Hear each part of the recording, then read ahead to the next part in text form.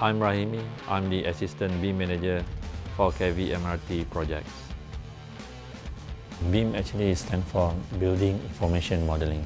You manage your information throughout the construction life cycles. So you bring information from the design stage to the construction stage up to the facility management stage. MRT projects is quite huge.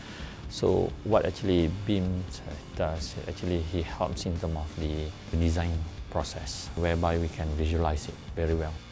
We can have this design efficiency or accuracy from the design itself. When you build 3D models, at the same time you can reduce the errors of the design. Our consultants share all the information into one platform. So other consultants also can use the same informations using the same platforms for their purposes. It can eliminate considered design error. So it's better you solve it first before you construct it. It means you can reduce times, and then when you can reduce times, you can reduce the cost of the constructions. These professionals need to take benefits of BIMs in their workflows to manage their information throughout the life cycles. I'm Rahimi. I am proud to be part of this mega project.